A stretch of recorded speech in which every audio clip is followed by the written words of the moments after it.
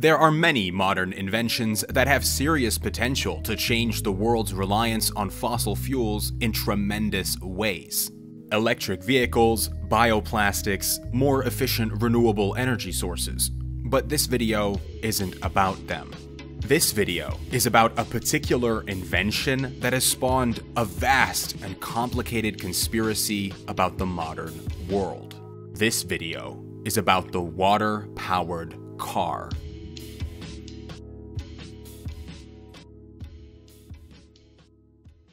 Stanley Meyer is easily the most recognizable name tied to the invention of the water-powered car, as he dedicated the majority of his life to what he called the water fuel cell. Meyer claimed his car, fitted with a water fuel cell, could travel from Los Angeles to New York, a trip that takes about 300 gallons of gas on just 22 gallons of water. No petroleum, no emissions, just clean, cheap energy.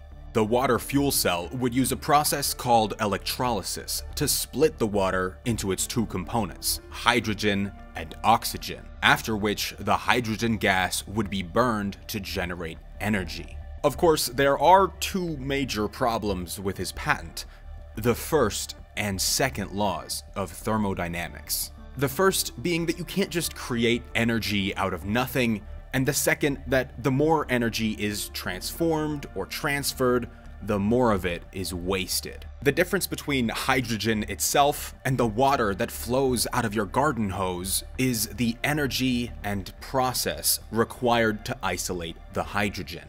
Stanley wasn't even proposing an engine. Stanley was proposing a perpetual motion machine, which by all known limits of the universe is simply impossible.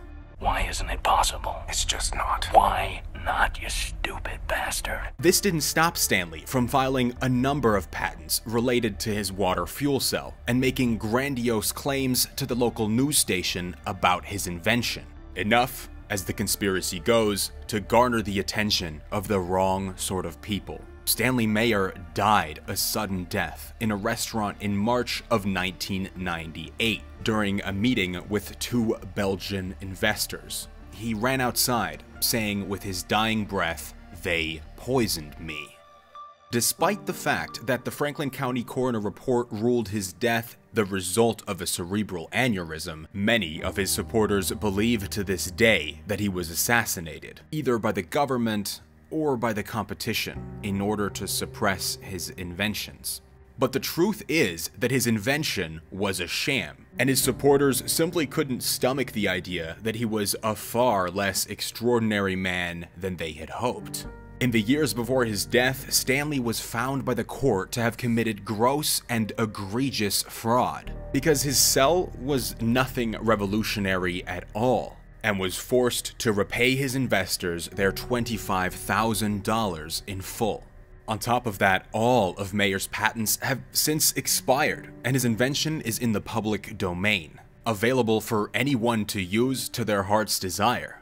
Despite this, no engine or vehicle manufacturer has ever incorporated his work.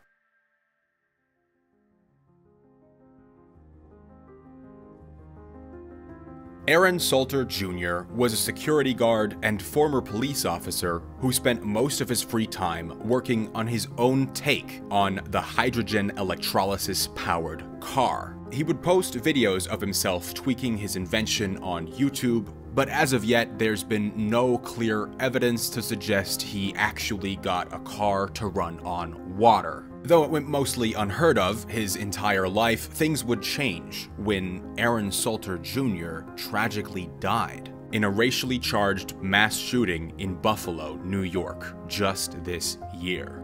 He took a bullet in a heroic effort to stop the shooter before he could take any more innocent lives. And for this, Aaron Salter Jr. will forever be remembered as a hero.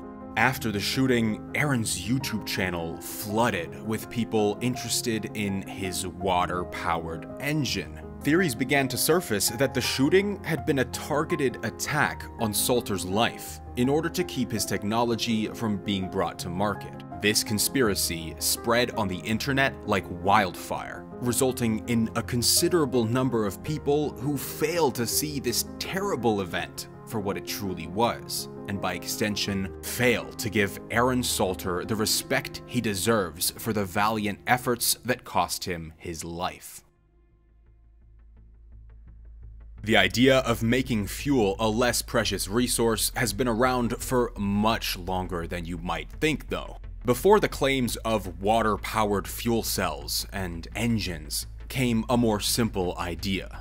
What if you could simply turn water into gasoline? The most infamous case of this would have to be Guido Franch, who in the 1950s claimed to be in possession of a green powder invented by the non-existent German scientist Dr. Alexander Kraft. The powder, when mixed with water, would turn the mixture into gasoline. Who are all these oddballs? Well, they keep us here because we know too much. Number 27 there knows how to turn water into gasoline. Franch claimed his formula could not be disclosed to anyone, in case the oil industry would seek to suppress it. A sentiment that perked the ears of many a small investor, looking for the best return on investment money can buy. But when he finally gave in and provided samples of his transformative powder, it turned out to be food coloring that turned the water green. Unsurprisingly, Franch was prosecuted many times and eventually convicted for fraud in 1979. The spirit of the inventor is one that often seems manic and overconfident as an outsider, only for us all to be proved wrong as their invention shocks and changes the world.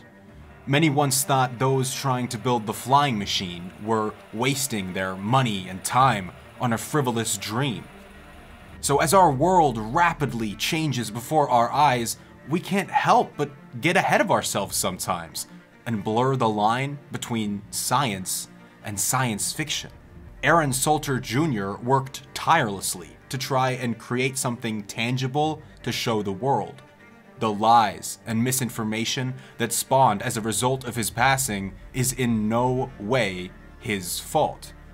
But people like Stanley Meyer or Guido Franch, though they may have tried at first to develop their ideas, eventually decided to spin a web of lies instead. Perhaps out of frustration that what had once seemed their destiny just wasn't meant to be.